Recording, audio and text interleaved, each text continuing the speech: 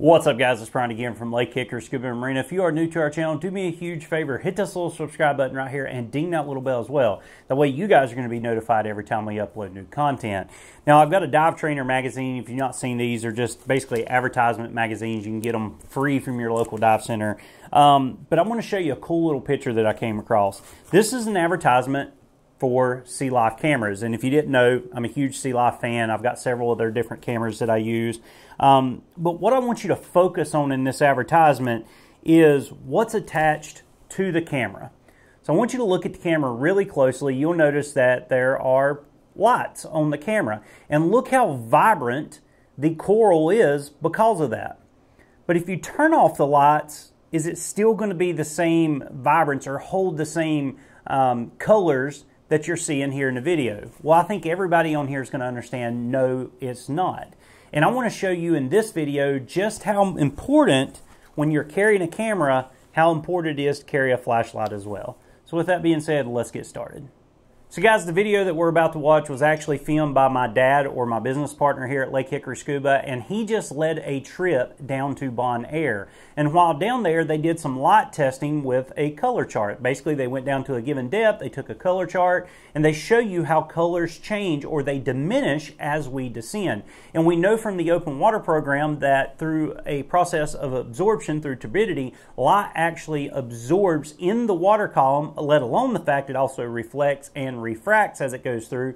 But based off the turbidity of the water, it's going to absorb as we go deeper, and we're going to lose colors. And this is one of the reasons it's so important to always carry a flashlight with you, especially if you're doing photography. You want to get the true colors, and the only way to do that is to actually add the light back in. So let's go ahead and take a quick look at this video, and I'll kind of give you my thoughts throughout it. Hey guys, we're down here in beautiful Bonaire. We've been diving all week, but this is our last morning dive. We fly home tomorrow. We're at Buddy Dive. As you can see, they have a beautiful house reef here. We're going to be doing a dive today as an educational dive. We're going to be dropping down roughly at about 120, but we're going to be taking a color chart with us. We're going to be filming with 3 different cameras, no added white balance whatsoever, to see the color changes as we drop down. Once we hit the 120 range, we're going to add artificial light to it and see if we can bring the colors back. And you guys come along with us. Let's see how it looks. All right, I'm going to pause it right here just for a second before Dad goes underwater. I want you to look behind him. Look at the crystal clear, pristine water. Like I said, this is down in Bonaire. This is part of the ABC Islands, if you're not familiar with Aruba, Bonaire, and Curacao.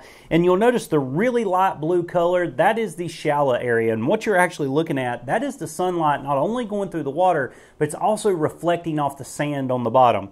And then out behind that is the darker blue area. That's the deeper depths. And you can see that the sunlight's not quite penetrating quite as much. And remember, there's 3 processes here. We have light reflection, that's where the light bounces off the surface. You have light refraction, that's where it kind of breaks in the water column, or kind of like a prism effect. And then, of course, you also have light absorption, and that's caused by the turbidity in the water.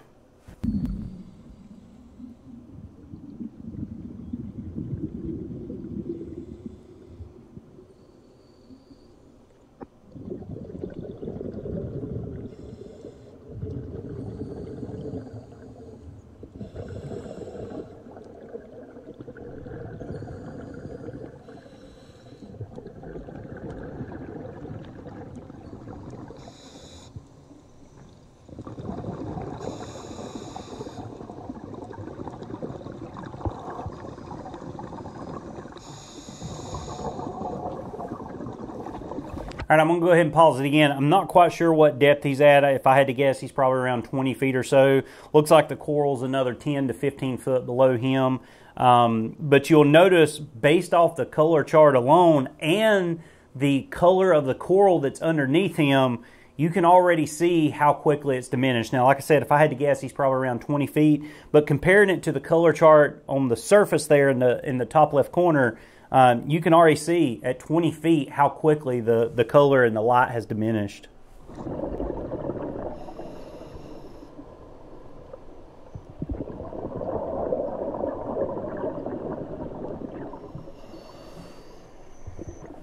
Go ahead and pause it again. There's a great example. See how the reds almost turn just brown? It's changing. Of course, red's the first color to go. And if you're not familiar with how the light itself diminishes or the colors, it actually goes in the color spectrum of the rainbow. So Roy G. Biv, red, orange, yellow, green, blue, indigo, violet. If you look at the orange is already turned green. So if you've ever been on a reef and you look down and say, man, that's a green piece of coral, it's probably not actually green. It's probably going to be orange if you ever shine the light on it.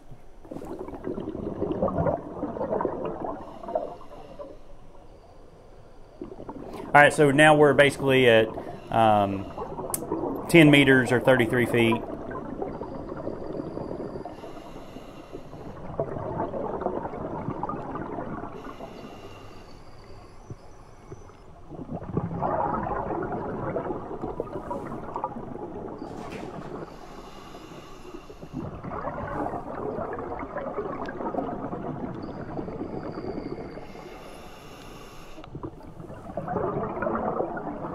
All right, now he's, I believe according to his computer, it looks like he's around 44, 45 feet, which is a typical reef, if you will. And you're even going to see some fish in here swim by. Even the fish, the color of the fish are diminished as well. All you got to do is just simply shine your light on them, that color is going to come back.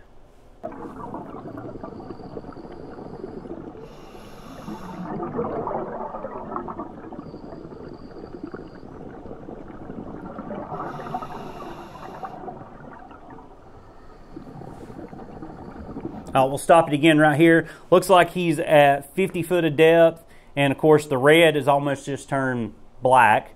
The orange is kind of a lime green. The yellow still has a little bit of yellow tint. The green still has a green tint to it. The light blue has not really changed that much. The blue has started to lighten up a little bit. And of course the indigo has just turned pure violet, just turned purple here.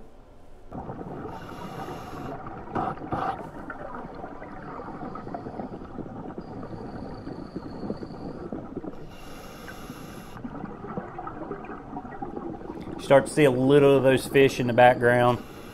Really no telling what color they are without a light.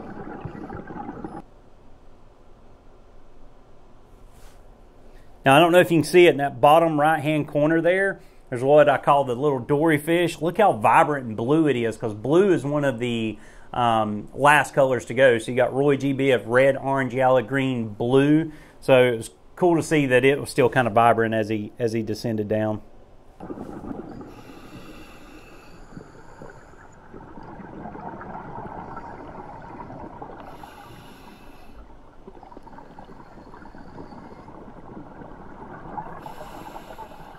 All right, so now he's around that 66 foot mark. So 60 foot is where we consider diving to become deep diving, and this is where you really want to get trained in deep diving before you go any deeper. But we can already see how the colors have just completely diminished out.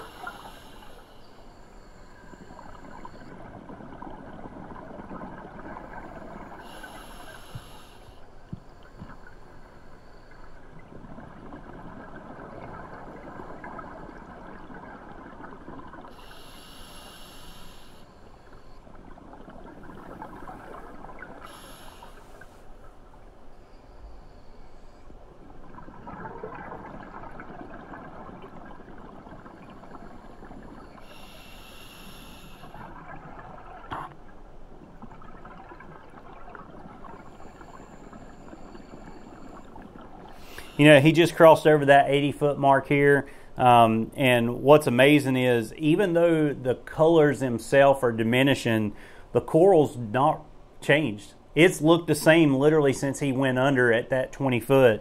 So anytime you see something underwater like that, you never really know what the true color is without some type of, say, artificial light source or even ambient light from the surface. If you're going down deep enough to where that ambient light can't really penetrate, you're never going to know what true colors you're actually looking at.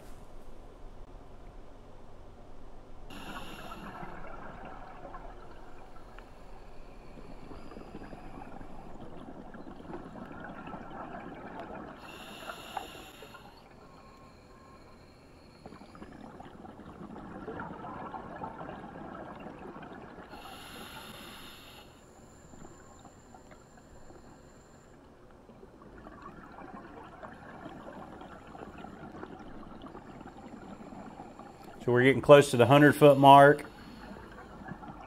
You can see the difference in the color chart from the surface to the bottom there, but all the coral just, it's like a dull gray, maybe even a grayish blue color. It all just kind of merges together. Doesn't look anything like we saw in the magazine there.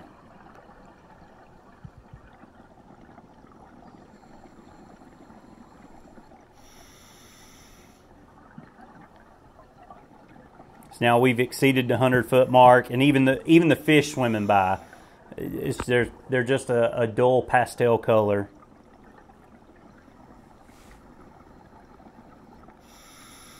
I'll stop it just temporarily. Look at the red. The red went from kind of a reddish to a gray to a black. It's still constantly changing. The orange has went from orange to green to almost a grayish green there. It's just amazing. Now we can really see the difference in the yellow. The yellow's almost turned, I don't even know what color to call the yellow there. But yeah, it's all because the light is being absorbed, it's being refracted, and it's being reflected. All the fish look identical. No color difference in the fish.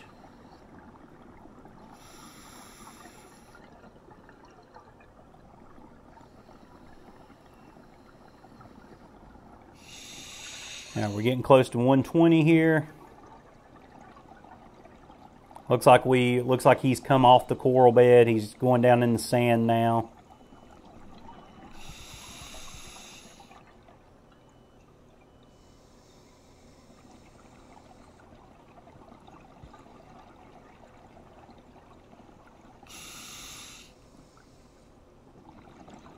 Probably going to touch down here in just a second.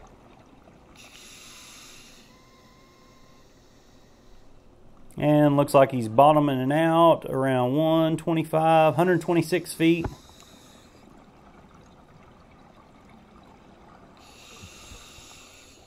Now I'm going to pause it here because he's fixing to add light back to it. And I want you to really take in how much a light can make a difference when you're underwater. Now he has switched cameras here just a little bit, and the camera that we just switched to does have a dive mode, which adds a little bit of red back into it. You're still not going to get that vibrant color like we had at the surface or like you see in magazines, but as soon as he adds his flashlight to it, you'll see those colors just pop right back up.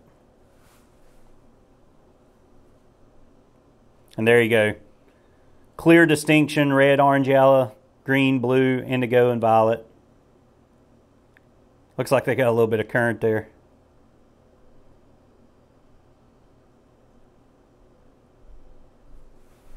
So yeah, huge difference simply by taking a light with you when you're underwater. I had a little trouble trying to hold my hand on the computer and the paperwork and keeping it from folding. I know it was folding up, but we tried to lay everything down on the bottom and get you a good idea of what the color was down there. So we're going to go back and edit this video out and see if we can't get you some good fish. Thank you. So yeah, guys, there you go. That's the importance of taking a light with you. Even if you're diving warm tropical waters and it's crystal clear and it's midday and the sun's just shining down, you still need a light with you, especially if you're doing photography and videography. Now, I know somebody's going to say, Brian, I've watched your videos. You don't add light back in, and that's true. I don't. And a lot of times, even in the editing process, I won't go and add those colors back in. I know a lot of YouTubers will do that. I know a lot of professional photographers that do that, and that's kind of their job. My job is to teach you the realities of scuba diving, and that's why a lot of times we don't add light back into our videos. We want you guys to see exactly what you're going to see when you're under there, and it also shows the importance of why you need a good light. If we were to show you all the vibrant colors with our camera systems, and then you get to that destination, you're not going to see exactly what you saw on screen simply because there's a lot of editing there and we're adding stuff back in.